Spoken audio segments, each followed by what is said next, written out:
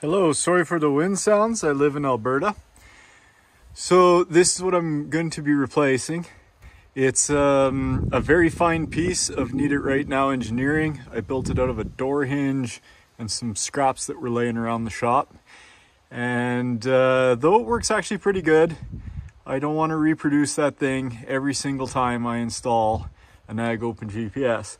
I've already got the PETG main gear installed. This was my first version. You can tell by the extra gust that it's not needed, except I left it on because I want to check tooth wear, and how you leave it on a long time is you leave it on a really long time. But as you can see over here, the only places it's touching would be the pads where it is.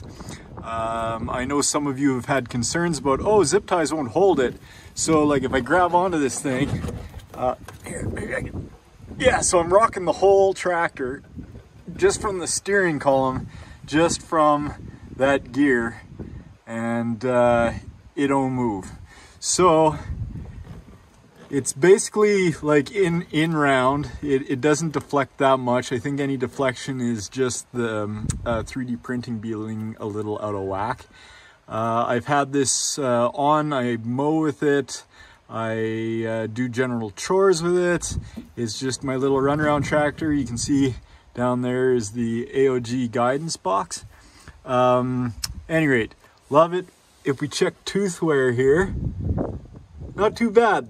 The TPU here, it's a lot softer than the PETG, and neither one of them really looks like it's doing too much. Like, these never come uncoupled. I've done the modification that allows it to freewheel, and I'm pretty happy with these overall. I sprayed them up with some silicone dry lube, and yeah, I have not touched them since, so pretty good. I really liked Mass design with the herringbone gears. They self-center. This doesn't need a set screw, so when this comes off I can just pull this off and no tools required on that.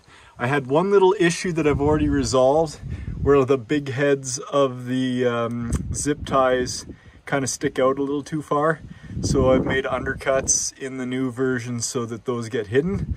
And I do like the double zip tie. Like, it is impressively strong.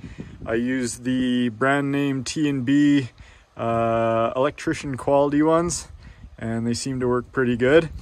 And then when you're putting that on, you can see how the zip tie, it comes back underneath, because if you have them like this, it's not going to hold it. You got to have it so it wraps around each side to get it to hold really tight.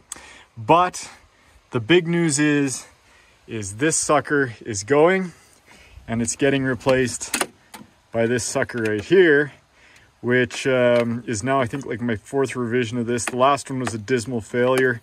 It had 4 bolts and it couldn't handle like the sideways torque. It was all over the place. So now I got a 3-bolt design, which makes it a little cheaper, and then it handles that torque, I think. So I better get her popped on, and then I will see how this works.